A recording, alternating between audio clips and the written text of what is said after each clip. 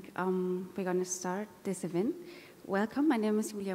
I'm the head of the Maybe Education and Public Programs of the dOCUMENTA. And thank you for coming in this early hour after some exciting opening days.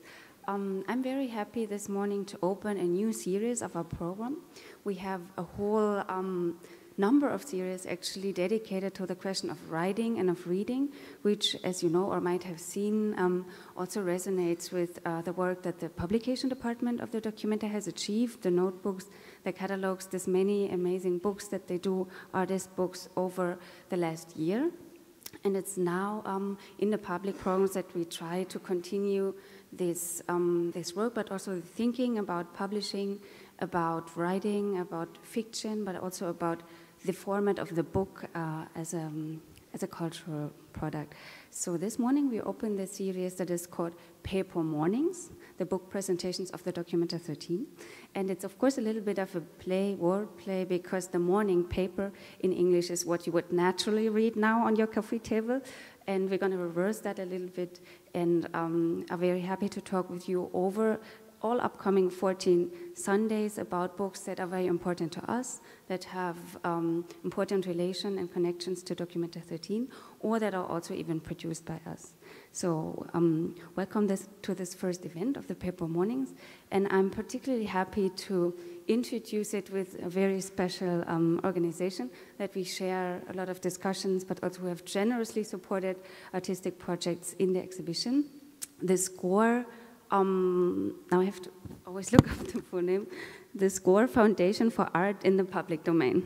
So I'm very happy to welcome the director, Fulya Erdemci, to introduce this event to us. Welcome.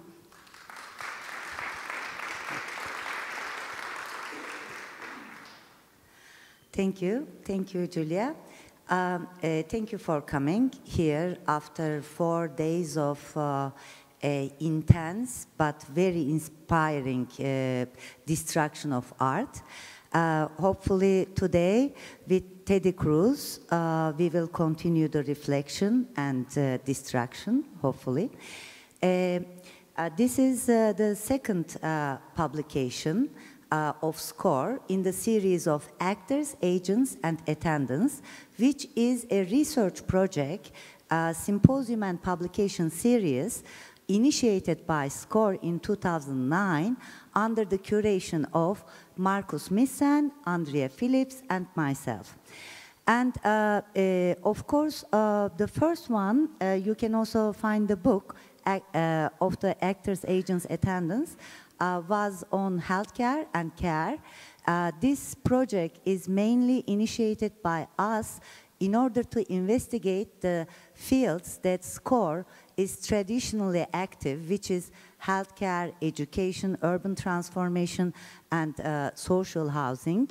But as you all know, these fields, these sites, are also the major sites which was impacted by the global changes and transformations in the governance and ideology. Maybe you all know the Netherlands last year announced the big cultural cuts, and it was obvious for us. For that reason, we started in 2009, but unfortunately, this we can call it financial dictatorship or financial coup d'etat, has also influenced SCORE, like Rijksacademie and many other institutions. I think it's now time to think to collaborate and do things collectively. And I'm very excited today to have Teddy here, because he will also emphasize these aspects. I don't talk much. I know that all of you are excited to listen to the lecture, but I sincerely want to thank to dOCUMENTA, Julia, Caroline, Chus, and Övül very much, and our team, and specifically Michel Franke, who coordinates all the launch and the publication. Thank you so much, and I want to give the floor to my co-editor, Andrea Phillips. Thank you. Thank you, that's great. Hello, and just also to replicate the thanks, it's fantastic to be part of dOCUMENTA. I'm Andrea Phillips. I'm Chair of Research in the Art Department at Goldsmiths, but also have been working with Fulya for the past 3 years, and initially with Marcus Meeson as well, on developing this concept of actors, agents, and attendants. Why have we called it actors, agents, and attendants? I want to talk a little bit about that before we get on to Teddy Cruz, who is going to open this up much further. But the idea of actors, agents, and attendants really is to think about the way in which we reconfigure the relationships, not only generally in terms of the social constructions of our failing social democratic neoliberal states, but also within the art world, the ways in which we configure ourselves around who is an artist, who is a curator, and who is a public. There are many, many interesting projects at dOCUMENTA at the moment that are involved in this rethinking, reassemblage, reconstitution of relationships between the figures that we normally think of as artists, the figures that we normally think of as curators, and the people that we think about in other roles. So, for instance, planners, politicians, and people that come and attend the work that we make as professionals within the art sphere. It seems to us, working through this concept of public art within the field, particularly of the Netherlands, but also internationally, that actually the ways in which those configurations have operated in the past, specifically under, in Europe and North America, what we used to call the welfare state, but of course is no longer really operational or operating, that configuration in a way is now failing, and we need to rethink it. So the question that we ask through publication, through symposium, and through things like biennales is, how can we use our institutions and our organizations, our temporary events and permanent sites to rethink and reorganize ideas and practices. So this is what actors and agents and attendants is trying to do. Specifically at the moment, we're focusing on social housing, as Fulya said, particularly because social housing was the fulcrum of the 2008 crisis. Although this is a disputed fact, but many people would say that the subprime mortgage overspend, catastrophic lending policies under capitalism were the thing that promoted and preempted and made the financial crisis that we are now living in the midst of, okay? And of course, the financial crisis that starts in North America and Europe, but has global and transnational ramifications unevenly across the world. So social housing seemed to be a really interesting and important thing for us to think through, but also on the basis that we knew and were interested in further researching many artistic and architectural long-term practices that for many years had been investigating and intervening into the field of social housing. Okay, so we wanted to bring these two things together. In many ways, Actors, Agents, and Attendants is a project that tries to bring different fields together to kind of cohabit in terms of ideas and practices and see what happens. And of course, when you do that, sometimes you get disagreements, sometimes you get agreements. What you always produce through that contradiction is fantastic new ideas and hopefully practices. So this is what we've been trying to do in many fields. The book, Social Housing, Housing the Social, which we're only just beginning to thumb through ourselves now because it's only just arrived, designed by Meta Haven and with many, many contributors. And I'm not going to go through them all now because we have to quickly move on to Teddy Cruz because it's more interesting than me talking. We have many different contributors in this book, from artists who've been working for a long time in social housing, either as a kind of, either through exhibition format. So for instance, we have Martha Rosler in the book, who since the late 1960s, through extraordinarily important photographic and installation practices, have made incredible interventions. For instance, her early work on the Bowery through to House Beautiful and through to Bringing the War Back Home has always and consistently made this relationship between art, global politics and the making of images and images about the home, about the house, particularly for her as a feminist, through to artists like Jana van Heeswijk, who at the moment is making a long-term research project in social housing in Liverpool, and Mayatita Potrug, for instance, who for a long time has been working with social housing. So many artists like that. Also theorists. We have the cultural geographer Doreen Massey, who talks very poignantly and personally about growing up in council housing, the British equivalent of social housing, in the 1940s in the UK, and how growing up in a social house, a house that is that's provided by the government, by people that don't have much money, shaped her politics and her thinking. The way that she thinks about cartographies of power in the world is shaped directly by growing up in a council house in Manchester in the 1940s in the UK. So we're very interested in these things. We also have Neil Smith writing about securitization, so from the local to the kind of global conceptual. We also have Manuel Castells, Amalia Cardenas, and Joanna Conill talking very much about how alternative economies are also part of the way in which we might rethink the ways in which we organize social housing for ourselves and our colleagues and the people that we live and work with when we think about developing cities and urban structures. So there's lots and lots of fantastic material in the book, and of course I encourage you all to read it. But I want, before going on for too long, to introduce Teddy, and I need to take my crib sheet because he has so many awards and plaudits.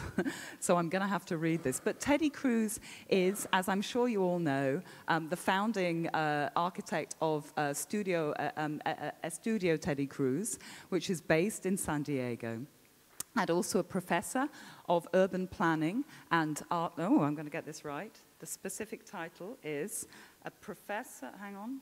So it is Professor of Public Culture and Urbanism at the University of California, San Diego. And of course, even in that title, one begins to see some very interesting contradictions and the idea of bringing different fields together and thinking about how you can do it. Teddy has received numerous awards, so including the Rome Prize for Architecture, the Ford Foundation Visionaries Award, the Global Award for Sustainable Architecture by French National Museum of Architecture, and his research has also been included in many exhibitions, many exhibitions. An exhibition, we've been talking last night about how exhibitions are a format for thinking through ideas and how they are. Teddy probably is best known in kind of Biennale territory for curating the 2008 American pavilion, in the US pavilion in the Venice Architecture Biennale. And also most recently his work has been featured in the exhibition Small Scale Big Change at the Museum of Modern Art in New York. Okay, but I mean, that's the kind of official stuff. And now the important stuff, which is that what he does is develop this extraordinary relationship at a very local level in San Diego between political sites of transformation along the border between Mexico and the US. So this idea of thinking through how constructing and planning and the politics of planning very, very local urban social planning and urban social housing projects can have vast political ramifications. And this is, so through working with these very specific sites on the border, the very politicized and disputed and contested border between Mexico and the US, these sites of social housing, how to construct housing, how to use the construction of housing to affect and afford political change over a period of time. Teddy has been working on this project for 12 years now, is exactly the kind of question and the kind of practice we want to interrogate in our social housing project, which is why we were absolutely thrilled when he agreed to write the foreword for our book and are very, very pleased to welcome him here to talk about his work today. Teddy Cruz, thank you very much. Thank you. Let's go. All right. Yes. Let's see if I could. Just make sure that I keep to the time. So I take this microphone then? Yeah. I will just stand as well. Thank you, Andrea, for the introduction. It's so fantastic to actually be part of this conversation and this conversation be an excuse also to come to dOCUMENTA, so thank you very much for this. Andrea and Fulya, thank you for including me in this fantastic project. I don't have that much time to tell you many stories, you know, that I'm intending to do primarily, to tell you about how this particular territory that Andrea was mentioning earlier produced a kind of shift in my practice, in a sense. I mean, how these territories of conflict begin to reorganize in a way of acting, let's say, in terms of our own procedures across our own fields. So primarily, I wanted to really put into the context of this a series of environments that I've been working with in the last 12 years, in fact, across the border between Tijuana and San Diego, Tijuana, Mexico, San Diego, California, at a broader scale between Latin America and the United States. This has been the territory of my practice. But it's impossible to begin any conversation in our time, I think, without reflecting for a moment, even if briefly and impressionistically, let's say, for a moment, in terms of the crisis that we occupy. And I think that even though this might be obvious to many of you, I keep reflecting that it is, in fact, the obvious quality of this condition that really has us almost paralyzed without really enabling ways of transforming ourselves, but also the institutions. So for me, it's essential to reflect on this amazing graph, or how would you call it, this statistical graph that I found recently in the New York Times. And I found these two lines to be incredibly poignant in visualizing really the condition of crisis, again, that we must continue reflecting on. These two lines, which in fact tell the story across, well, from the 20s, 1928 to 2008. I mean, I find that almost every politician in the United States begins a speech by saying that this is the worst recession since the Great Depression. And for me, it was essential to begin reflecting what this means. And obviously, this graph really, again, exposed this drama. These two lines definitely explain that the current recession is definitely very similar to 1928, precisely because at those two moments in recent history, the last 100 years or so, we have witnessed the conflation for a moment between what is the top line, the largest income inequality, the concentration of economic power from the many into the very few, but also paired with the lowest taxes on the wealthy in history. So this gap is definitely at those two extremes. But what I began to reflect out of this statistical graph is that we very seldom talk about what happened after each of those moments of crisis. And for me, it was incredibly surprising, in fact, to find that that middle zone that you see there, where those two lines begin to approximate, to really inquire what happened during those decades. It was clear that after the Great Depression in 1928, even though the economic power was concentrated into the very few, let's say, for a moment, nevertheless, the political power had the will, let's say, to reorganize itself by, in fact, beginning to engage once more what I would call the kind of public imagination. In a sense, the New Deal emerged in the United States. FDR sets into motion what is called the WPA, the Works Progress Administration, a kind of investment in culture, art, infrastructure begins to be mobilized. The Second Bill of Rights is presented by 1944. There is not time to really articulate further on that, but if you have the time, really look for it. The document is incredibly impressive, this Second Bill of Rights, that in a sense brings together what, loosely speaking, might be the kind of the synergies between civil society, philanthropic kind of spheres, and government in the United States. We all know also that this period, while I am amplifying it as a moment of a very different paradigm, we all know that also this period was characterized by the kind of debt financing or financed infrastructural growth that ultimately paved the way to suburbanization in the United States and therefore to the current crisis. But nevertheless, what I want to focus on is in the possibility of investment in public infrastructure, public education, and ultimately public housing with such vehemence in the United States during those decades. We all know that by the beginning of the 80s, this begins to shift, and the privatization of public resources begins to once more be the paradigm that paves the way to our current crisis. We might say that in that middle zone, there was a more equitable distribution of resources. We might say that maybe the 1% was 35%, and then 99% was maybe more like 65%. Nevertheless, we all know obviously, that by 2006, this had been inflated to, again, mobilize these resources to be concentrated into the hands of the very few in the United States and worldwide, for that matter.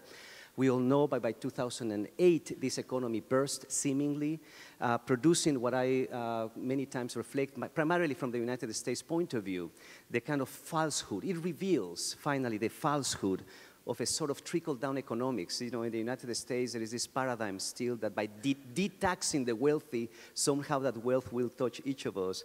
I think that primarily this is revealed, the kind of falsehood of this democratic model that amplifies the American dream as the almighty right to be left alone. So this sort of notion of the kind of crisis of the collective is once more presented to us. But finally, which is part of the foreword in the introduction to this book that I was invited to write, I reflect on it as what I call, after 2008, the 3 slaps on the face of the American public. In a sense, this is a very clear kind of in my mind, a crisis. But by that I mean the 99%, in this case, the American public for a moment, comes to the rescue of the architects themselves of the crisis in the shape of the Wall Street bailouts. I call this the first slap on the face of the American public, prompted by this sort of mobilization by the crisis, let's say. In the United States, again, there is a kind of consolidation of a minority of very radical right-wing factions, let's say for a moment, that has such a dominance in the kind of political lobbying machine that really begins to propose the kind of millions of foreclosures at the end. I mean, what I'm trying to suggest is that you would imagine that while the public is bailing out the architects of the crisis, at least in exchange we would get the guarantees to maintain the American dream in the shape of housing ownership.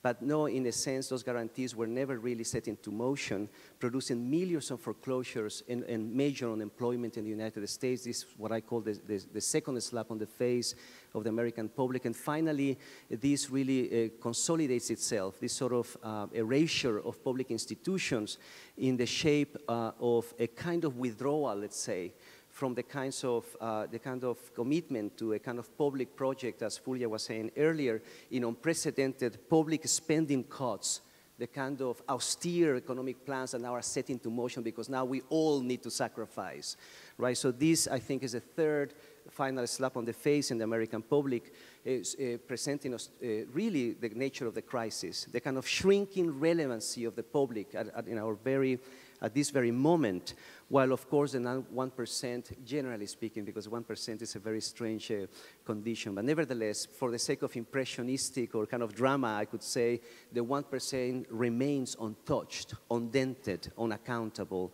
And I think it is this, in fact, consolidation in our time, very different from after 1928, not only the consolidation of economic power, but primarily of political power, where the institutions seem unable to rethink and reform themselves. This is what I mean by the cultural crisis. In fact, we all know it's an environmental and an economic crisis, but primarily it's a crisis of the institutions that are, again, unable to mobilize different procedures, different ways of acting. So in a sense, I couldn't avoid beginning by really reflecting on this, but also by very pointedly suggesting that the crisis continues to be one of inequality. Not only the kind of disparity in terms of economic resources, but also the disparity of opinions that has dramatized the gap between institutions and the public. So the need to really engage this disparity of points of view, let's say, the mobilization of new bodies of knowledge also are essential in our time, because it's in fact that inequality that has dramatized at the same time the gap between wealth and poverty. We all know that the glamorous urbanization that we witnessed in the last 15 years also produced unprecedented marginalization. And it is that kind of gap that really was produced by what I call the installing of these exclusive institutions. The exclusion that is produced by the kind of, again, convergence or the kind of gap that exists between enclaves of wealth, of mega wealth. You know, I come from San Diego, where we can see some of the wealthiest real estate barely 20 minutes away from some of the poorest settlements in Latin America. So these are on the Tijuana side, on the Mexico side, this radical proximity of wealth and poverty. Of course, these conditions of crisis and conflict have always been materialized in the territory. So many times when I see this border wall, which is the steel wall that separates San Diego from Tijuana, I meditate on this wall as being the wall that transforms San Diego into the world's largest gated community. And in a sense, I'm realizing that the hardening of the border wall at the San Diego-Tijuana border continues to happen in tandem with the hardening of social legislature towards the city, the erosion of cultural institutions, of public institutions, but also the ones that perpetuate the division of communities and jurisdictions out of this urbanization of fear, of exclusion and separation. I've been interested in really documenting the kind of trans-border flows across this formidable barrier, across socioeconomic kind of invisible transactions in the territory.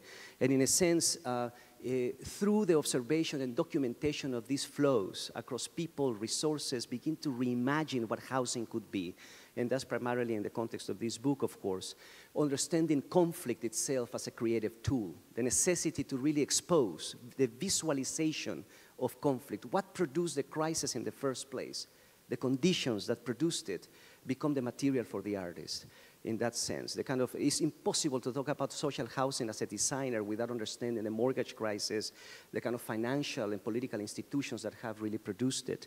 So in my mind, this is where maybe a kind of interesting conception of the political emerges, at the very collision between the formal and the informal, formal institutions, top-down forces of urbanization, and the sort of invisible bottom-up types of ecological, social, and economic conditions that exist at this border or this juncture. So on one hand, I've been interested in the flow of people moving from south to north, of course, and on the other, the flow of waste moving from north to south in the United States.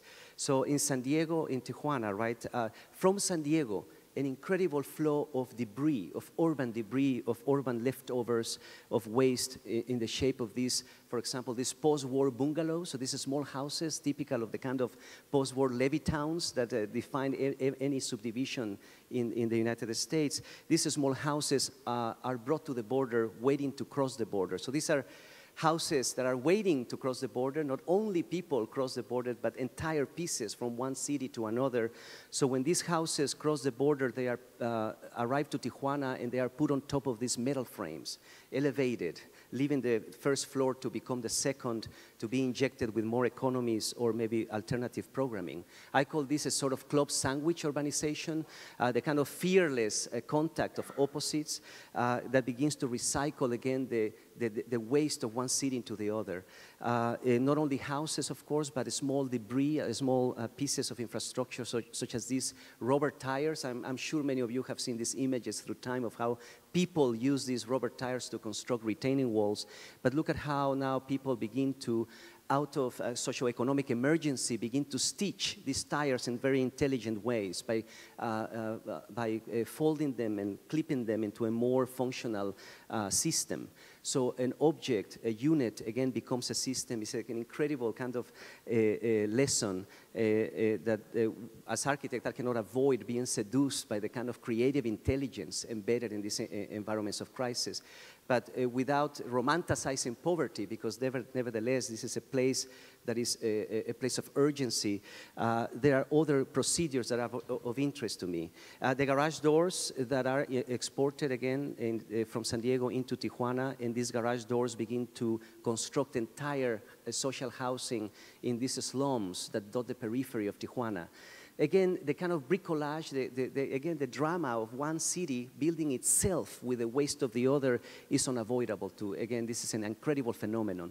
So imagine the levee towns of Southern California dismantling themselves in the last 30, 40 years, and their waste building the new periphery of Tijuana, 20 minutes south. Levittown has been recycled into Tijuana's informal settlements. So for me, again, just to clarify what I meant earlier about this issue of avoiding the romanticization of poverty, because the informal as a category has been brought back to our discussion.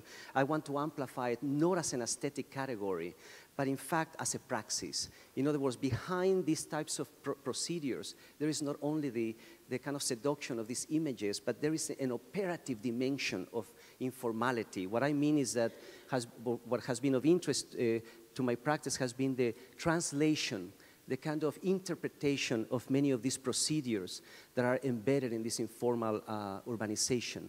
The negotiation of boundaries, the negotiation of resources, the kind of social organizational systems that really are at play, whether of dominance, but also of collaboration. Many of these invisible transactions need translation, and I think that has been a site for my practice really to occupy. But also, again, the notion that behind these procedures, there is a praxis. I'm interested in amplifying that aspect of the informal out of these procedural methodologies, right, that by which systems are really set into motion. For example, of course, behind these images, what is important is the political economy of waste. So the garage doors, the tires, many of those systems are really part of a market economy within these environments that also are paired with social organization. This is not time to really elaborate on some of these issues, but it's enough maybe to suggest that I'm interested in really the visualization of those very process-based type of dynamics embedded in the informal. But also, for every project we do in this context, in this very contested territory, we try to identify a conflict. In the case of Tijuana, the conflict that really was of importance was the conflict between factories, labor, and housing, precisely because we wanted to understand further the political economy of waste embedded in this construction of housing, in a sense. So the site of intervention became the factory itself. As an architect, you would imagine that we want to rush to the slum to sort of solve the problem by building more houses, but we wanted to instead take a detour. For me, it has been an important aspect, these sort of detours that one must take in order to contact the domains that have been peripheral to art practice or to architecture in this case. And so we went to the factories, understanding that these factories in the city of Tijuana in Mexico, being one of those sort of tax havens, in a sense, for multinationals that come from Asia, to enable the assembly of televisions and beyond. These factories place themselves next to the slums so that they can borrow cheap labor without having to invest anything in return. So we decided to occupy this very particular conflict by presenting a very clear equation.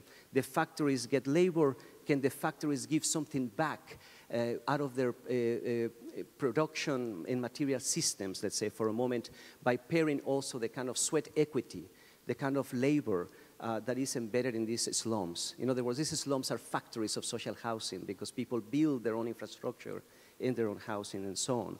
How to begin to, again, intervene in other sites to rethink social housing and to enable a very different role for an architect who not only wants to design buildings, but also collaborations, also the kind of interface across institutions, publics, and particular aspects of governance. So from these materials that the factory already has, we began to alter them very lightly to produce infrastructural systems that could be adapted in these environments, let's say, to begin supporting the evolution, let's say, the time-based evolution of these housing conditions, such as this portable space frame that is injected into some of these existing environments to rethink, again, their own organization. Or the gutter beam, that is a structural system that collects water as well. But it's, again, a kind of acupunctural set of parts that insert themselves into the precariousness of these environments, or this pallet rack system, which is primarily the system that this factory produces, exporting it all over the world, how to alter its constitution so that it can become a hinge mechanism to enable the stitching of waste in other ways as well. So again, the condition of rethinking infrastructure through social organization. I thought that this was one aspect that hadn't been part of our conversation in the world of urbanism and architecture. The connection of the formal and the social in this case. So these parts begin to be assembled again in order to stitch not only the tires, but the joists, the kind of recycled parts, the houses, into systems that can be more coherently visualizing the transactions across public and private environments and so on, but also seemingly just producing support systems again into these evolutionary processes that characterize these slums. So this sort of a scaffold, let's say, for living that it transforms itself through time, moving from the ephemeral conditions of housing to the more permanent infrastructural systems. So of interest, again, is the socioeconomic contingency that happens in these environments, and how can they be the devices to rethink housing. So in that sense, the major part of my practice is really in San Diego, California, where I've been interested in understanding the impact of immigrants in the transformation of the American neighborhood. So that's what I mean, again, the kind of social and economic contingencies that begin to transform the environments themselves of the contemporary city. So I've been trying to visualize some of these transactions or operations, let's say, in a series of very simple maps. This one, or stories. This one is called the non-conforming Buddha.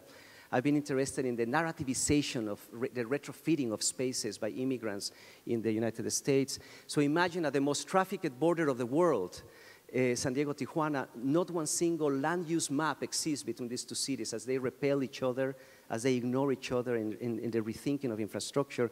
So I had to splice it in this very simple image. To the north, you see the large pieces of color of land use conditions in Southern California that tend to separate uses, of course. Entire bedroom communities, the small sliver of retail in the shape of malls, etc. And to the south, you see the pixelation of more compacted alternative uses in Tijuana. So my argument has been that this confetti of illegal uses has begun to infiltrate itself into the largeness of Southern California. This is a kind of double destiny of Levittown, because on one hand, Levittown was recycled into Tijuana, and on the other, whatever is left over, immigrants have begun to alter it, to retrofit it out of this urbanization of adaptation and transformation. Because when that confetti hits the ground in many of the older neighborhoods of Southern California, they begin to change and alter the constitution, let's say, of the small parcels that were occupied by one house with a lot of wasted space around, in a sense, and they begin, these parcels, to be transformed out of informal economies, so that maybe there might be a small business plugged into a garage illegally, or maybe the construction of a granny flat to support an extended family, also illegally. I think these transactions with the space begin to produce this amazing densification out of socioeconomic, again, informalities. So one of those houses, which is the informal Buddha that I've been documenting, has to do with the story of one of those post-war bungalows that did not travel to Tijuana, but was transformed 30 years ago by a group of monks into a Buddhist temple. And the transformation of this house is not only interesting typologically, but what is interesting is how this house now becomes an agency. That these actors, these agents, begin to negotiate with the neighborhood the translation of many of these informal economies and densities, but also the distribution of knowledge, the kind of exchange, let's say, of pedagogical and cultural programming with the neighborhood. I'm interested in the role of these agencies at neighborhood scales that begin to take a role of a kind of informal city halls that really bundle, that kind of consolidate the kind of energies that are invisible to the planning institutions in many of these cities. So this presents something that is very important in the context of this conversation, that while the city, the global city, was catapulted as a kind of place of consumption, a kind of urbanism of consumption, many of these marginal neighborhoods all over the world remain sites of production, of cultural and socio-economic production, one can argue. I would like to confront that. Urbanisms of consumption versus urbanization of production, as we begin to notice that in these neighborhoods, density was really, operationally, was conceived differently to the institutions. For the institutions, density is just equates to a very abstract construct, an amount of things per acre, right? An amount of people per acre. In many of these neighborhoods, in fact, this is the equation, right? Amount of things in the territory. In these neighborhoods, one can cancel and challenge this equation by suggesting that density, in fact, is the opposite. is an amount of socio-economic exchanges per acre. And this, for me, was an essential opening in the discussion. And of course, once more, the role and the kind of value of this socioeconomic contingency in rethinking housing. Also, of course, in the United States at this very moment, which is not different from Europe, probably here is even worse, I think, this sort of fear of the immigrant, right? So for me, it has been essential to suggest that this urbanization of adaptation and transformation that invites us to rethink how we organize housing is also presenting to us a very different conception of citizenship. That citizenship is primarily a creative act that reorganizes institutional protocols in the spaces themselves of the city. And I'm thinking, again, the role of immigrants in many of these neighborhoods could begin to be presented as the DNA to reimagine policy, to reimagine land use and economic kind of frameworks. So I'm interested in conveying through this research the possibility of an urbanization beyond the property line that is embedded really in these sort of protocols, right, of exchange in the seeking of other economies. I think that it's essential in our time to talk about this unavoidably, even though we should have been talking about this already years ago. But I don't want to suggest other economies as just alternative economies. I think that I'm interested in injecting into the official economic protocols the kind of ambiguity of many of these informal transactions. By that I mean my site of operation in many of the projects we are developing in California attempt to inject into the developer's spreadsheet the very economic models, the knowledge of the developer to be co-opted, let's say, or to be altered by many of these informalities. So let's imagine the developer's business plan. I don't know how you call it in Europe, but in the United States we call it the developer's spreadsheet or pro forma. How do we inject the kind of informal economies as two women rent a 3-bedroom apartment, transforming it into an illegal nursery, and how this activity can be injected into a nonprofit organization that is located in the neighborhood so that the nonprofit can really politically and economically represent that invisible activity? Or can we think of how sweat equity, which is very alive in many of these neighborhoods, can be part also of a very different conception of housing by bartering or by exchanging, let's say, social service for rent or co-ownership, etc. There is no time here to really elaborate on many of these cases that have been, that are very much concrete in these environments and that begin to, again, invite us to rethink the very economic models that compose development. In essence, what I'm trying to convey is the need to rethink conditions of property. It's essential in our time. Of course, we all know that the mortgage crisis was what seemingly catapulted this crisis today, and therefore, I think, embedded in those transactions, there is a kind of knowledge that we need to really recuperate ourselves as artists and as architects. So other conditions of ownership or property. Can the economic pro forma of the developer be an instrument to construct community? That has been one of the most provocative sort of statements that has emerged from our research. And by that I mean, I think as artists and architects, we need to really steal the knowledge, right, of those procedures to really reorganize it so that the profit or the benefit is to the communities that really are part of these neighborhoods. So my research really has gone through a process that probably begins with the understanding of this impact of these informal densities and economies translated into particular typologies in many of these neighborhoods, and then in collaboration with nonprofit organizations that are based in these neighborhoods begin to design political and economic process that then later is spatialized into new models of housing. That has been our interest in suggesting that as architects, primarily in our time, we must say that the future of the city depends less on buildings at this moment and more on the fundamental reorganization of socioeconomic relations, in that political and economic protocols can be designed. And in that sense, it is that partnership with these nonprofits to design political process, understanding the neighborhood as a political unit, let's say, for a moment, has been a very interesting task, let's say, in terms of design.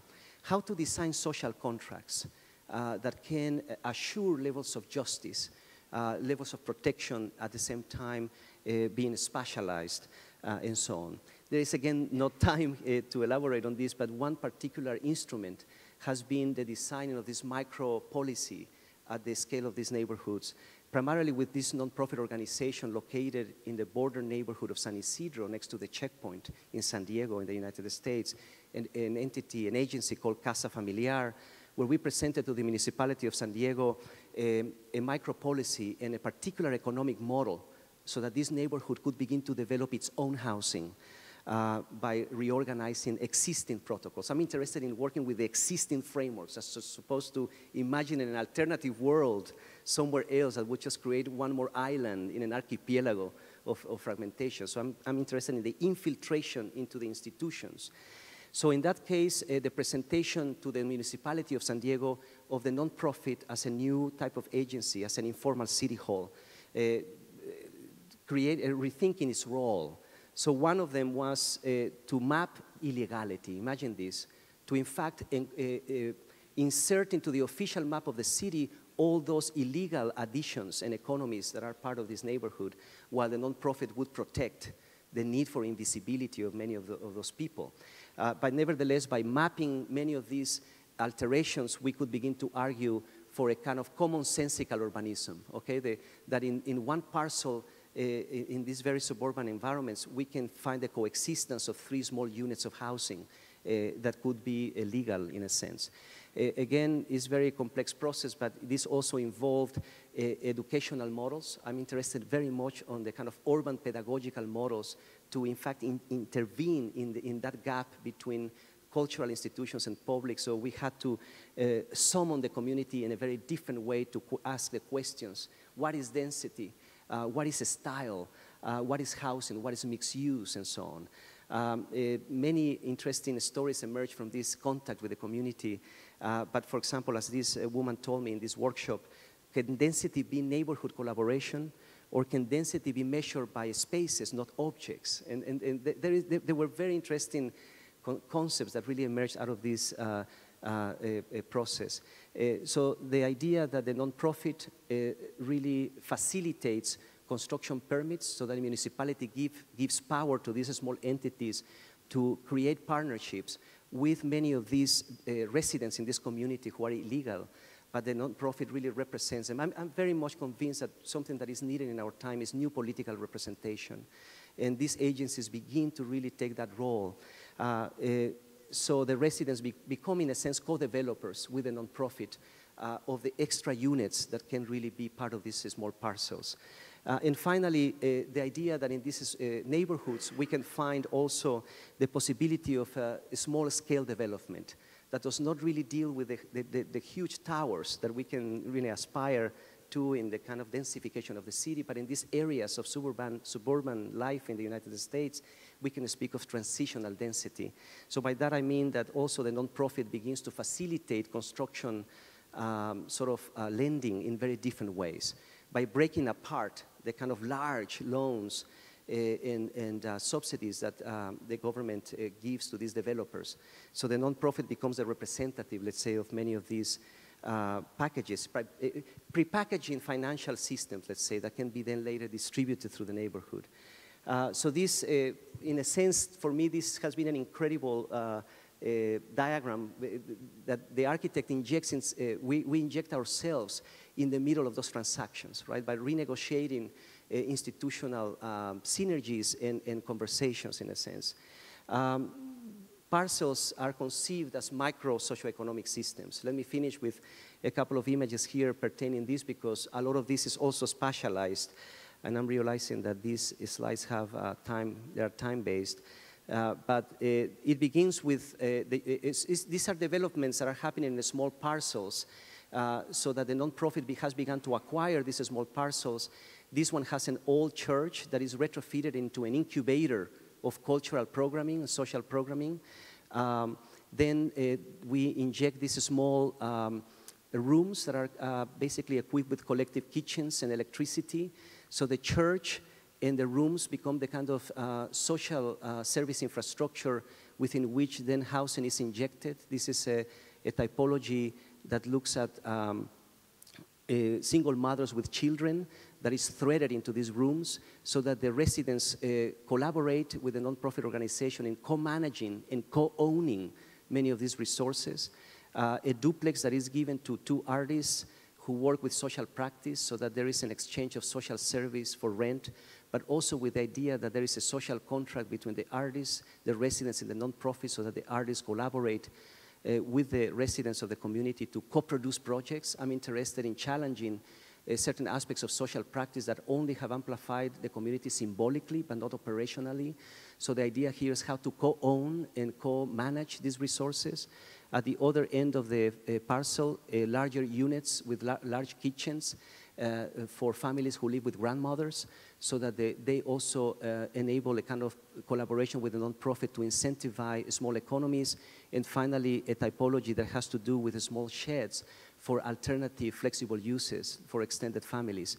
So it's a small parcel, we create what it is a coexistence of different housing economies, but also with a series of social, pedagogical, and cultural programming that is curated by residents, the nonprofit, and artists and architects. It's an aspiration to suggest, again, that the challenge of our time in terms of the densification of the city depends on the kind of rethinking of zoning, particularly, right? That zoning has remained a kind of punitive tool that prevents socialization, when in reality, through these small projects, we're amplifying that zoning, while necessary, it should be a generative tool to organize activity and ultimately economy at the scale of neighborhoods for their sustainability.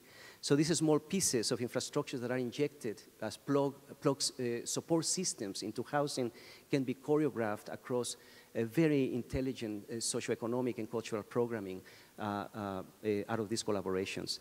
And finally, let me just finish then 2 more minutes with this notion of the democratization of urban development. That's what I'm trying to suggest. And by that, I not only mean the need to reorganize resources and redistribute resources, but also redistribute knowledges. And I think that there is something about the kind of creative knowledge embedded in these informalities that really is inviting us to reorganize housing itself, but also the urgency to inject ourselves also into that pedagogical process. To what degree we enter into the very debate, at least in the United States, of the mythology of the American dream. This has been an important question for myself. So recently, let me finish with this project. I was invited to go to South Korea, to the city of Anyang, for a biennial, one of those biennials having to do with intervention into public domain. And I called it Conversations on Coexistence. And here I am in the office of the mayor with the curator of the event on the 23rd floor of one of those towers, you know, in Anyang. And as I look close to the window, I see in the distance these small houses that reminded me of California in a sense, this sort of bucolic landscape in the hills and so on. But when I get close to the window, I see that these were just the top, kind of the tip of what was really this huge sort of, again, homogenizing vertical housing. And so I realized, my God, I come from the place where that happens horizontally, right? This sort of horizontal sprawl of sameness. Here is a kind of vertical reproduction of that, of those gated communities. And so, of course, obviously, the conflict here is between those new towns that are emerging and those older neighborhoods that are being demolished. In fact, this is a neighborhood that I engaged in the project in Anyang, which is going to be demolished to build this new town. And obviously, this conflict between the vertical and the horizontal when it comes to housing is something that continues to be a challenge. I mean, I don't know if you remember this image, you know, of this development in China where this crater, I mean, this huge hole that is really for the foundations of this huge tower has in its middle the last house of the neighborhood that was demolished, you know, the house of this lady. So for me, I think, again, here is evidence of this notion of the political that only emerges out of the collision, the kind of forceful collision of top-down and bottom-up, but also of this conflict between the vertical and the horizontal. So the project that we proposed in Anyang had to do with making physical models of the neighborhoods, the 5 neighborhoods that were going to be demolished in the next 5 years. And we wanted to make these models extremely lyrical with every single detail. So we engaged elementary school children and university students and activists in these neighborhoods to the construction of these models, using the models themselves as mediating tools to generate a conversation across a variety of stakeholders in the politics of housing in Anyang. So we went literally to the streets to build these models, to begin measuring these spaces with many of these activists. And as the models were being built, we were really producing conversations having to do with the need to understand the performance of those neighborhoods. Because even the activists were incredibly ignorant of how those spaces operated economically, socially, and politically. So we began to understand the kind of crisis of knowledge as well in these processes of activism. As we were building these environments, we were also trying to document and animate some of these models to just really enable the kind of drama, like, so in terms of the conversation, because literally this is what is happening and what would happen to this neighborhood, the kind of production of these systems.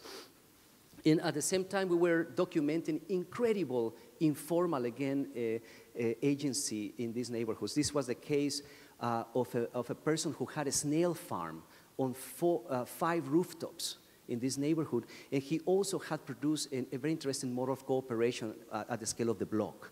So again, these sort of modes of governance, social organization, political representation, and economy embedded in these environments, but nobody was talking about it, right? They remain invisible not only to the institutions of planning, but to the activists themselves. There are other cases, there is no time here to elaborate, but the models, we circulated them again through what we thought were the main stakeholders in the production of these environments, the activists, the architects themselves of the towers, the mayor's office and the development companies, and even the Catholic Church, which is really the epicenter of resistance in Anyang and so on. What I'm trying to suggest, again, to finalize this brief presentation, is a need to produce a new political language because we wanted to engage a kind of intervention into the debate itself that really opened up to us that there was a lot to be debated and a lot of sort of missing information that needed to be amplified in order to have a more intelligent conversation. I'm very much with Chantal Mouffe when she has proposed this sort of agonistic model of intervention that really treats public space as a kind of battleground where the, how would I call it, the kind of hegemonic power of institutional economy and politics is visualized. So the intervention is in the debate itself, and by circulating these, again, devices, the models themselves acting as tools for mediation and engaging of this new political language, we produced ultimately a kind of Bill of Rights for the neighborhood. The language was very clear and very simple that the activists then generated at the end of the project. The right of the neighborhood to enable the coexistence of different economies of housing, the right of the neighborhood to develop incrementally at different speeds of growth, the right to share the profits of urbanization, enabling local modes of production, the right to retrofit itself, enabling a small and inclusive development and so on. Ironically, many of these statements coincided very much with the second Bill of Rights of FDR that I began today with. So I guess it's a kind of common sense. In essence, the invitation for me, at least, and I'm making that, I guess, to us in this debate, how do we move from the neutrality of the public to the specificity of protocols in this case? This is something that, a conversation that I had with Okwi Ewenso recently in San Diego when we were pondering that, in fact, one of the most emblematic images of the civil rights movement in the United States was that moment when Rosa Parks sat in the seat that did not belong to her. At that time, the bus was public, but it was not accessible to everyone. So I think this notion of moving from the neutrality of the public to the specificity of rights, I think is something that is a really amazing possibility, because we can begin to argue that we need to design protocols that can somehow close the gap between urban policy and public participation. I think that the most fundamental aspect of this crisis is a crisis of public participation at the same time. And this, of course, suggests the search for a new civic imagination. This is at the core, I think, in rethinking many of these models: housing, infrastructure, of course, institutional processes. Sorry for rushing through this, but I wanted to kind of give you a sampling of this process. So thank you very much.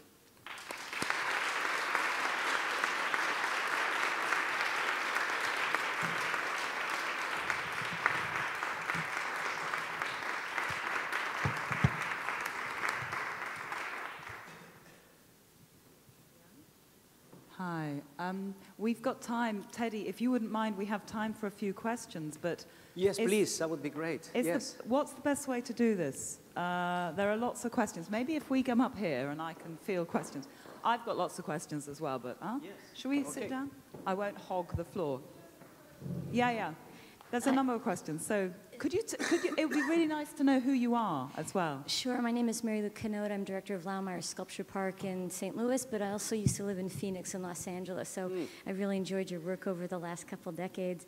I'm wondering how much impact the violence in Mexico has had on some of the urban design in Tijuana. You know, it's a fundamental question because this is something that has happened in recent years. Much of my research preceded the kind of increasing of violence at the border. And of course, when I talk about the kinds of transactions that happen and that have inspired my practice, in this case, I only talk about people in one direction, waste on the other, but unavoidably, the drug and the kind of exchange of weapons, money, drugs goes north, and money and weapons go south. The kind of dramatization of these conditions have produced unprecedented violence at the border, and this is a topic that I don't talk that much about, but it's definitely is an essential part. My research recently, that's the reason I was saying, has been focusing on urban pedagogical models. I've been researching a lot what happened in Medellin, Colombia, for example, where Medellin a few years ago was the most dangerous city in the world and recently has been presented as one of the most creative environments that has transformed the institutions of planning by rethinking infrastructure and by rethinking culture as an instrument to fight, in fact, violence and ignorance. Completely different paradigm from the United States or anywhere in the world. So I'm interested in entering into that dilemma as well. Of course, the main crisis in Tijuana, because of the violence, is the retreat of the public, right, from the spaces of the city and of the institutions. The institutions completely abandoned. This is what happened in Colombia in the 80s. And what happened in the 90s or in the 2000s is the institutions decided to fight back by entering into that environment of violence. But I think that, again, of primary preoccupation, again, for me is in the United States at this moment, is the withdrawal from education as a kind of device, again. I think that it is the time, primarily now, to really enable education as an instrument to rethink much of these crises. So that's where the project stands, is to work with, and I didn't have time today, but I've been working with events that really enable the awareness of this in terms of entering into those sites of conflict. For example, I recently curated an event called the Political Equator. I didn't have time to really show that, but brings politicians, scholars, artists, activists into the sites themselves of conflict to reorganize the conversation. So anyway, there is a mobilization of that type of attitude in Tijuana, I think, at this moment. And I think art and the humanities can lead that conversation. But what is amazing about Latin America, Medellin, Colombia, all of these places that have transformed themselves so intelligently, all of those projects were led by humanists, by people from the humanities. The mayors from Medellin, philosopher, mathematician, is really an interesting aspect. I'm saying this because, you know, I teach in a university, and the first departments that tend to really be excluded from the conversation is arts and humanities, because we seemingly are the flaky ones, right, that cannot contribute to the transformation of the political or the economic. Yeah, and we're also the ones that aren't making enough profit in the capitalization of the universities going on right now. I think behind the guy that's filming, there was yes, thank you. Could you tell us who you are? Yeah, hi, I'm Joe Hall from Simon Fraser University in Vancouver.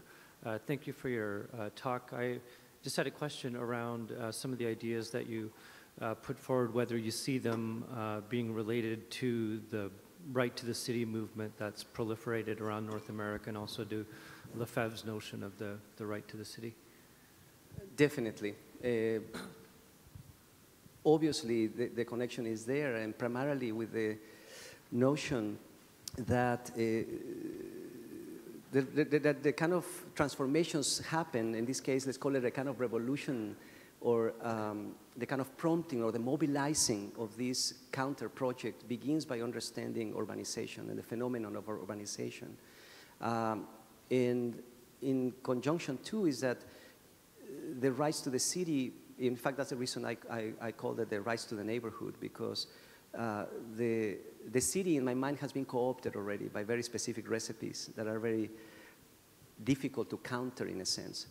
It is at the scale of neighborhoods where very intelligent activism has begun to rethink the protocols, where I think there is a space to advance that whole conversation. And in that sense, this would be a longer debate, because I also have a critique of certain aspects of resistance in rethinking more epistemic, let's say, structural changes. I know that David Harvey, who is a friend, and other people would critique my position in suggesting more modest changes in institutional mechanisms. And I'm being dissatisfied with the left at times, that in this aspiration for an idealization of the transformation of certain systems, we have prevented those small projects that are so alive and concrete in neighborhoods to really get to trickle up, you know, in transforming. So I'm interested in ways of infiltrating into institutions and producing a more incremental, modest transformations. But that can be problematic for many people really arguing for the rights to the city. That's an open-ended question, but yes, this has been part of my debate with friends and behind these projects. And also in the book, Social Housing, Housing the Social, there's a lot of discussion of this concept of rights.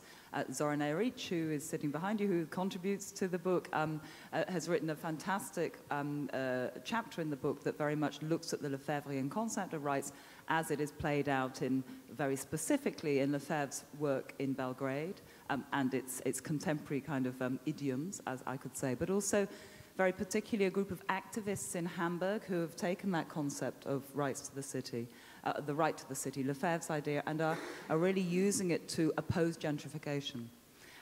There was another question, was there? Yeah, so is this Roman? I can't quite see. I recognize the hand. Maybe I can take Roman Wasser first, who's an artist who has also contributed to the book. Roman. Well, I won't introduce myself, I've been introduced. But my question was whether there'd been any discussion or thinking around once land values have been increased by the kind of work that you're doing, which invariably they could be viewed as being increased. It's sort of undeniable because a speculator will view it in that way. Was there any thinking about the legal terms under which land is owned either by individuals or common groups? And this is really thinking around incorporation in order to kind of defeat any speculative moving in. I just wondered, you talked about forms, yes. You talked about pro formas, and I wondered if there was... No, and you know, in fact, that's the reason it's difficult, you know, to get to the specificity of this by rushing through the material, but definitely what is behind the whole project is to challenge some of those reductive, ultimately, recipes, ultimately the type of gentrification, right, that we need to counter. But instead of, how would I call it, treating it in the abstract, the idea here was to produce models by which residents of this community can co-own those profits. I mean, the idea that the residents partner with a non-profit organization is about that kind of social contract that is produced that enables a kind of protocol between them. Of course, that would suggest that maybe some of these people might not be able to sell their house and just move to the next neighborhood, because there is into place a series of guarantees and a kind of levels of accountability and exchange. And it is in that nuanced transaction where I think much of the project dwells. That ultimately prevents a kind of speculative project that paves the way for gentrification, where those communities are not involved. So part of the project here is about inclusion, and that a community can develop its own housing, but only by making the residents participants in the, you know, in the development itself. And probably this is where maybe I differ with these issues of that have come up back again with the rights to the city, because we tend to really see the whole problematic, let's say, from a distance, as an act of resistance or as an act of really thinking that we need to produce an alternative model or a counter model. I'm thinking in this case for me has been essential to enter into what I was saying earlier, into those existing protocols by reverting a bit their logic and reorganize or locate the kinds of profits and to, to the neighborhood in a sense, or to the community. That also suggests very different typological in terms of housing projects, because we're talking about private parcels that have public infrastructure and that create a kind of porosity of relationship, alleys that become informal markets, and that the infrastructure that is supported by the government is not really, in other words, the rethinking of infrastructure that is given by the government and the infrastructure that is generated by the neighborhood itself. In other words, a double economy of infrastructure begins to suggest also a very different idea of specificity, let's say, when it comes to development. Thank you. I'm Margot Herster. I'm an artist and curator from New Orleans, and I'm on the faculty of Louisiana State University. I'm wondering if you could give any examples that evidence conflict, tensions, that sort of the interjection of your project in the community building and community response have either sparked or exacerbated, and how they were negotiated or how you handled them to bring it back down.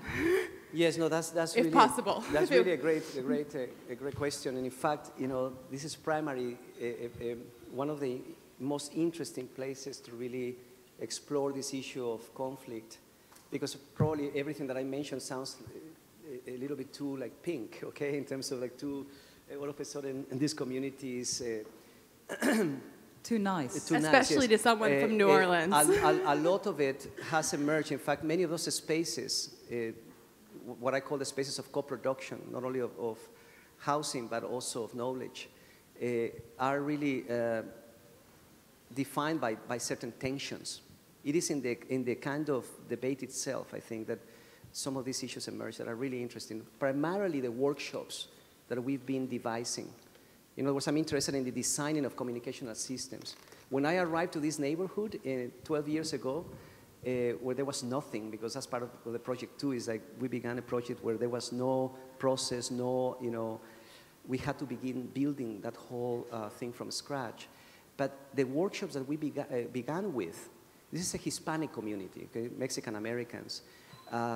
So when we began to talk about housing and many of these issues, and we typically, right, we wanted to challenge the community-based designer who just comes to the communities in a kind of patronizing way, ask the community what the community wants, because we're afraid also of saying what we think about this, and the community tells us what it wants, and then we go back to the office to design the drawings. This is the kind of awful process. I've been very critical of this, kind of mutual patronizing in a sense.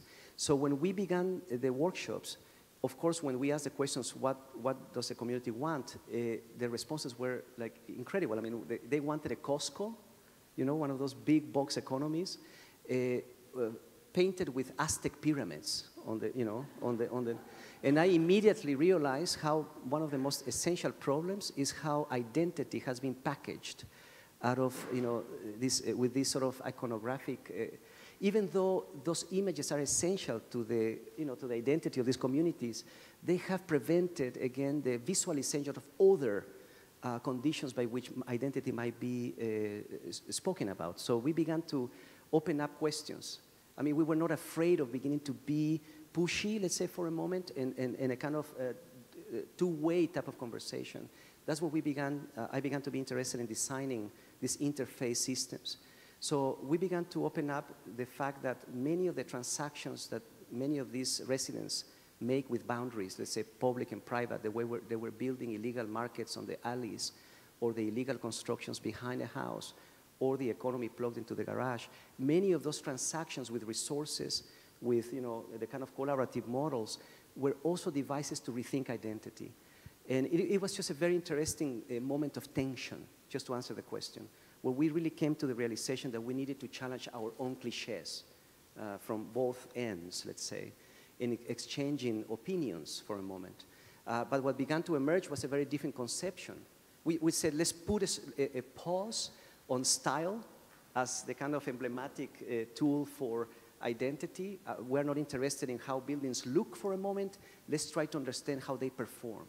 So this performative dimension of space, which of course I am speaking with academic language here, But when it comes to the conversation in those workshops, producing incredible debate. And this is what I'm saying. This lady that I presented briefly in my table when we were talking about, she's the one that realized that, she said, this is a selfish urbanization, she said, of just made of houses that act as individuals. And she began to remember when she lived in Mexico, where similar to historic cities, the blocks are not made of individual houses, but they are made of larger buildings that have spaces, courtyards, let's say, corridors. So in her mind, she began to visualize a very different idea of density, in a sense, that was made of spaces, that was made of collaboration. And that conversation and some of those initial workshops opened not only places of tension, that then it began to produce the type of knowledge that became the basis for the projects. I'm definitely very optimistic that that's really the project I want to engage further. All that missing information, let's say. Is there another question? Yeah, thank you.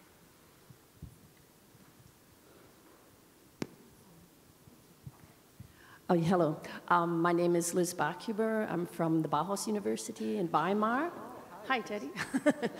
And we're collaborating on a workshop, an interdisciplinary and interfaculty workshop in September. So I'm very interested in what you'd begun to talk about the university as a laboratory.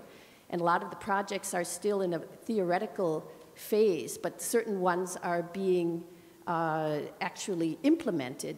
The universities in Germany, much like the Dutch government, have changed, and monies for culture, for the arts, for any discipline that doesn't generate third-party monies are being dramatically cut, and there's really no money left to do certain kinds of projects. My question maybe has to do with, first of all, with the idea of the transition of theory to practice in the community. How you finance those activities. I mean, I know the way that we finance them, but California is famously bankrupt. How do you manage to achieve so much? Is there industry that steps in to help you, for example, move those houses from San Diego to Tijuana, or yeah, maybe you could talk about that transition from laboratory university to the laboratory of the community. Well, see, part of the issue has been that we have also equally in a patronizing way we have thought that those communities are incredibly precarious, that they don't have resources. And in fact, part of what I've been arguing is that intelligence, that creative intelligence embedded there is not only a social intelligence, but an economic one too. And I think that the alternative economies and the informal type of economic models there really have been essential in creating what I call the kind of clever cross-subsidizing, okay, of support systems. Plus the fact that these nonprofits are incredibly agile in understanding. In fact, the nonprofit I work with does not receive that much support from the government, in fact, because part of the issue has been not to have to get this support that comes with so many strings attached, as I say, right? And which part of the issue too is the challenging of existing subsidy structures of grant-based type of research, because it comes with many strings attached that prevent the type of visualization of many of these conditions. So it has been about really the nonprofit understanding how it has been able to purchase land, how to cross-subsidize, how to really pixelate the kind of funding that is really coming from a myriad, of places, and how to organize that further. And in my case, it has been also to synergize community and university, because I think that one of the most important aspects has been not only the knowledge that moves from the theoretical to the practice, but also how the reality of those incredible phenomena can begin to also produce a new theory, right? I mean, how can the knowledge, the political and social knowledge embedded in these environments can begin to infiltrate into the university? So I've also begun to produce programs. One is called Community Stations, where we began to produce new programs for the university where I teach, for example. One is called Public Scholarship, where basically I've convinced the university to let some of these activists co-teach with professors because in fact, many of those activists do not have the credentials to teach in the university, but through these new types of protocols, supported by technology, by the way, we have teleconferencing capability, so we began to plug technology in some of these nonprofits, so they become classrooms from which activists can transfer knowledge to the university and vice versa. By that I mean the types of grants that have benefited only one particular category now begin to enable also the collaboration with community-based efforts because they have an incredible set of sources that really we have not really enabled in a sense. So anyway, this sort of traffic and circulation of bodies of knowledge, but also in that sense producing new types of economic leverage has been essential. And of course, it's unfortunate to say it, but yes, I have depended on my teaching at the university where I in fact convinced the university to let me have a laboratory embedded in the university where I have my practice. So it is about the triangulation of research, practice, and education that presented also a very different model. I'd like to ask a question on the back of that, actually, because I think the financial conditions are incredibly important to constantly talk about alongside the artistic or planning, the kind of aesthetic questions. But my question, and I think that the idea of the grant is in many ways, one of the many ways in which we have been conditioned into thinking about what a public is. The grant is given to a group of people to do something on another group of people. And all of us have benefited in academia from this kind of thinking. But you talked about, I wanted you just to elaborate a little on the idea of the shift from what you described as the neutral public to a different modality of publics. And I'm aware of, I'm asking the question in the context of the critique of such cooperative procedures by more radically left-wing positions, one could say, whereby there is a call or a need or an urgency around the idea of presenting, or forming alternative or counter-publics. But I wondered if you could elaborate a little bit on the way in which you consider a kind of public subject emerging. You've talked about, social, public space as a form of knowledge production. You've talked about these very particular relationships and the agencies that are made through them in a sense. And I wondered if you could relate those practices to this concept, this problem of the public that we confront as the kind of mechanism that constructed the public is now, kind of falling away rapidly economically and also politically. No, I think, of course the question is complex because it's about also a kind of gradation, because on one hand it's an issue of scale, right? When we talk about the public, it tends to be a very abstract notion at the very broad, overarching kind of scale. But I'm interested probably on, there may be 2 or 3 images that come to mind in the context of your question. One is the scale by which a community or a kind of small public, if I can call it that, summons itself around issues of concern. Right? This has been also been articulated recently. In other words, what constructs the public is the preoccupation, let's say, the kind of engagement of an issue, of concern, of mutual interest, right, in a sense. And on the other is really a set of modalities that have to do with action-based type of procedures, where the political is a kind of anticipation of action, in a sense, by entering into the very political frameworks. By that I mean, when I mention moving from the neutrality of the public to the specificity of rights, is to really enter into the understanding of the protocols themselves that enable accessibility or participation.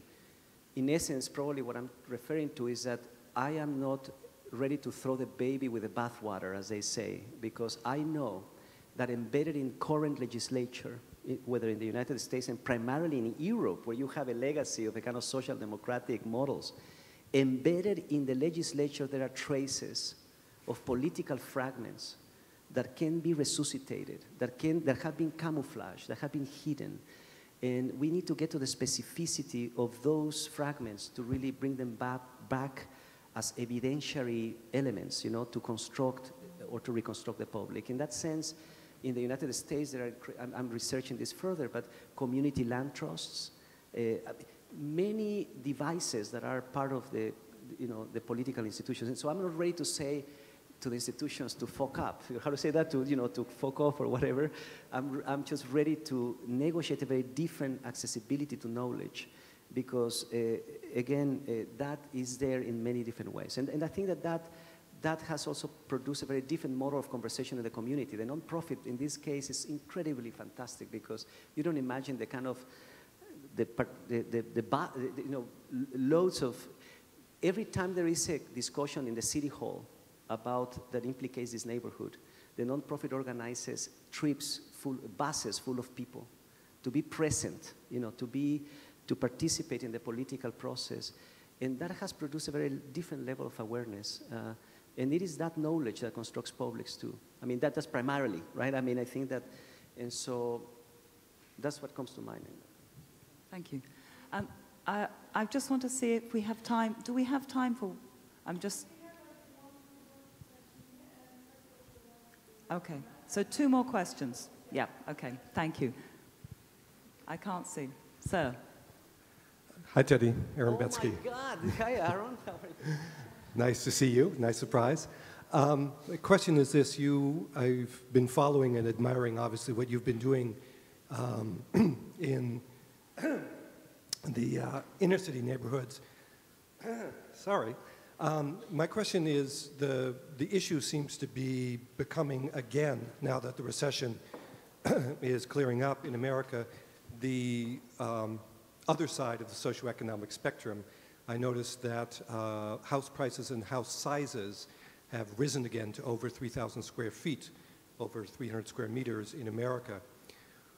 What is it that we can do to attack the both socially and environmentally wasteful aspects of those kind of suburbs? I know that you've made proposals for how those kinds of large homes could be used and subdivided, which is great for economic crisis, but for the increasing part of the population that demands and has come to expect these kind of oversized homes, and after the crisis is going right back to buying them way out there, out in the exurbs. What can be done? What could we be done? This is what's the question that I've been asking myself for 10 years. What can be done with those situations? No, and there is a huge part of the presentation that, of course, I did not include, because it addresses these issues, and I just touched it for a moment. I recently was part of a conversation with the Museum of Modern Art about their current show, Foreclosed, Rehousing the American Dream, and as usual, it was calling on architects to solve the problem through design in this case. But I was convinced that we could not enter into that conversation of thinking of how to solve the problem without entering into the discussion itself of the mythology of the American dream, which of course speaks of this need to produce different types of interfaces with the public itself once more in reimagining this. So on one hand is this very embedded kind of paradigm, right, of the American dream as I was mentioning earlier, as this sort of right to be left alone and so on. It has perpetuated this urbanization in steroids. The other thing is that while we have, of course, now finally witnessed the kind of how unsustainable this growth has been. I mean, the problem is the way in which we have been growing. But, and that's a slide that I usually show, because when I show, coming from California, the epicenter of oil-hungry urbanization, and that produces its own icons. I show the Hummer, right, that now has been sold to China, obviously.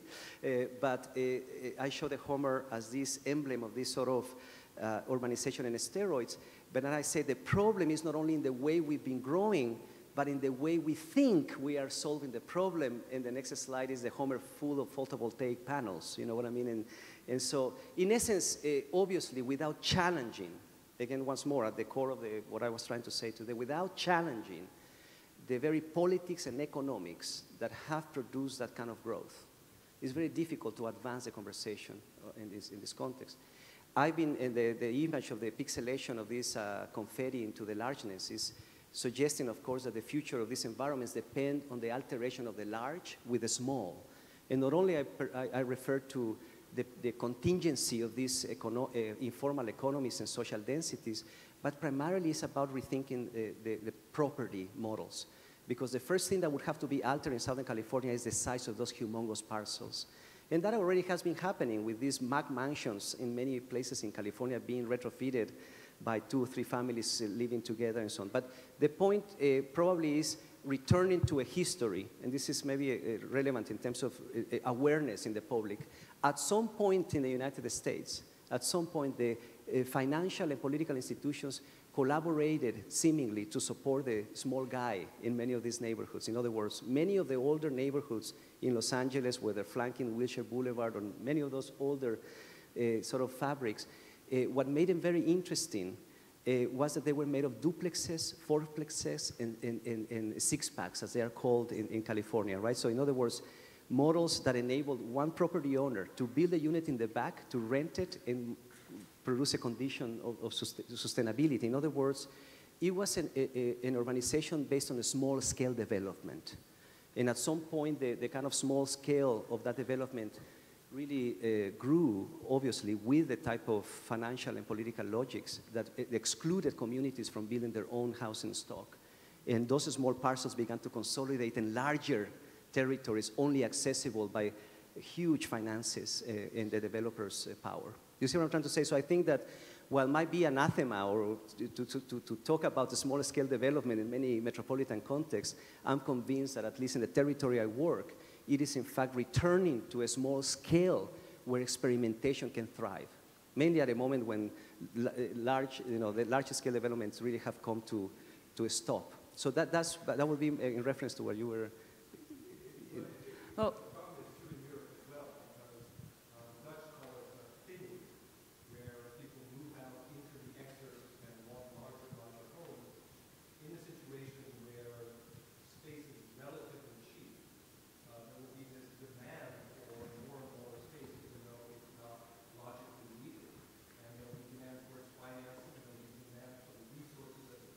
Mm-hmm.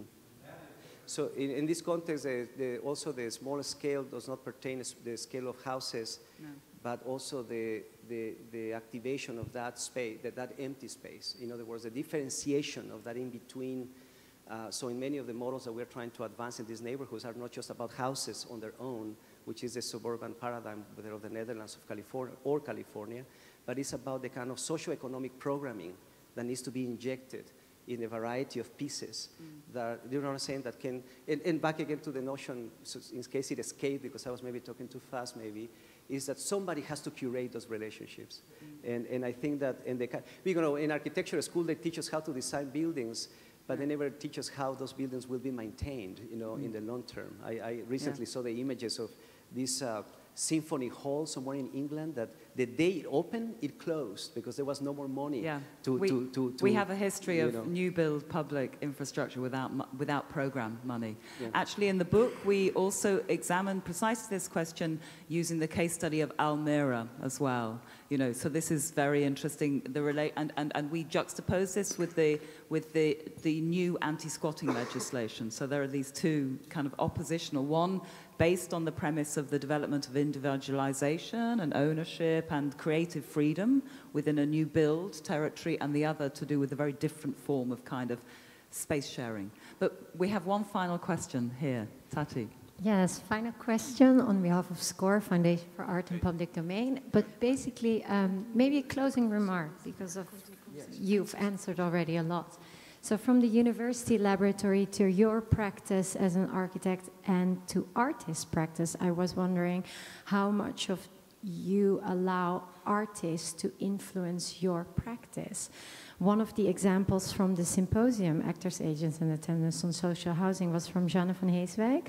And one of the things that struck me was that architects tend to be involved much earlier in the process of thinking spatial design. And I think it credits you from your practice that you try to enlarge on that mandate and not only solve a spatial issue, but bring out these sort of underlying social structures, which is exactly what defines, I guess, good artist practice. So is there maybe a blueprint possible where architects meet artists and bring forward the discussion and collaborate or join forces into really touching upon these underlying social practices in public domain? Yes, no, that's... No, it's you know, I teach in a visual arts department, so I'm in constant collaboration with artists. I decided to kind of leave the School of Architecture to participate of a more complex, more interesting conversation in terms of interdisciplinarity, even though interdisciplinarity has been reduced to just meeting at a round table where everybody just offers points of view, you know, from their own disciplines. But truly what has been essential to me has been how do we exchange the procedures of the other, right? So for me it has been essential to not only to be inspired by artists in certain artistic practices. I never forget when Thomas Hirschhorn did that project, you know, with the Pompidou, the Precarious Museum, where the artist becomes a kind of interlocutor and facilitator of these new institutional relations. Or of course, Jane van Haswijk herself in the kinds of projects that really look at the informal economy as devices to rethink social organization and so on. So what I'm interested is in not only the collaboration that is symbolic in many ways, but in the possibility that can be opened up by exchanging our own procedures, right, of ways of working.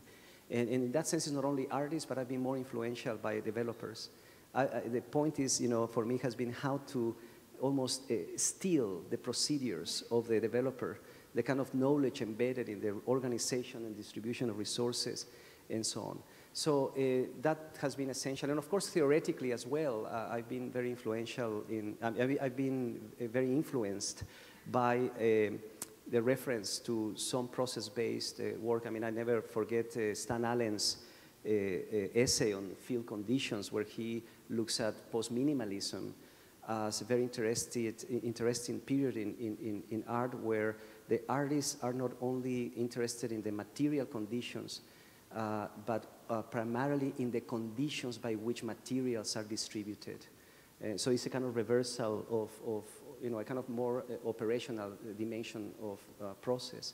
In that sense, that has been the most emancipatory kind of possibilities, that we as artists or architects could in fact be the designers of conditions within which, you know, these institutional protocols are reorganized. Finally, I could just mention very quickly that just to you know, because I know that I showed images of the Tijuana slums and the kind of creativity embedded in them and the immigrants, you know, retrofitting the American city. I don't want to leave you with the impression that, how should I say that, because that creativity is so dramatic and so fundamental, that it is about those environments existing on their own. This is a critique that Mike Davis makes, in fact, in Planet of Slums. He says, well, we must acknowledge that creativity, that should not suggest that those people should be left alone, that there is the need, of course, for support systems that are injected into those environments, whether socially, economically. What I'm trying to say is that I believe in government, and in a sense is the possibility of a very different interface between institutions and those environments. So the injecting of support systems, infrastructural and economic, but that finally really also enable the co-production of those spaces by those local economies. I think it's that interface or that mediation between the top-down and the bottom-up, but really is at stake. You know what I mean? I'm saying this because a lot of people think that my work is only about the bottom-up. I'm interested, I think, in that very critical interface that needs to occur between those scales. Sorry. No. Actually, it's very exciting. We want to continue more and more and more, because it opens up new avenues. I'm director of SCORE, but at the same time, I had two hats. I'm from Istanbul. So while I'm listening Teddy's wonderful lecture, and while I was listening all the comments, I was thinking all the developments, at least since 90s, happening in Istanbul, and now it becomes like the peak point, the climax, because in Istanbul the urban transformation is going on unleashed, and fashion after neoliberalism, and fashion after also attracting the global capital, especially from our east, from the Arab world. And what Teddy is mentioning, lastly, about the small-scale illegal settlements, growing them, And maybe 10 years ago, we all a little romanticized about the allowance in Turkey of developing illegal settlements.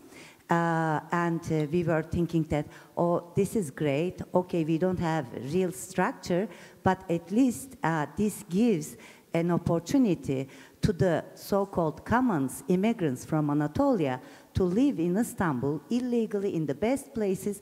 But now we understand that it was a very important stage for the land transfer, because now all these areas are subjected heavily to the urban transformation, and government first privatized them through the illegal immigrants from Anatolia, and now they become major sites for the very, very big developers again. So it was, we understood that it was a stage in the development, urban transformation. But at the same time, I totally agree with Teddy that we really look microscopically the details and specificities of each case. And for Istanbul, maybe some of you know, maybe don't, I am the next curator, and we will continue all these discussions, hopefully together. I just wanted to continue with you with our Proseccos at the Saal, and hopefully in small groups, and then hopefully in Istanbul together. Thank you.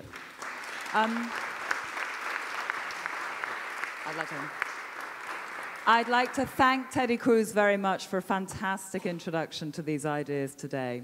So, Teddy, thank you very much.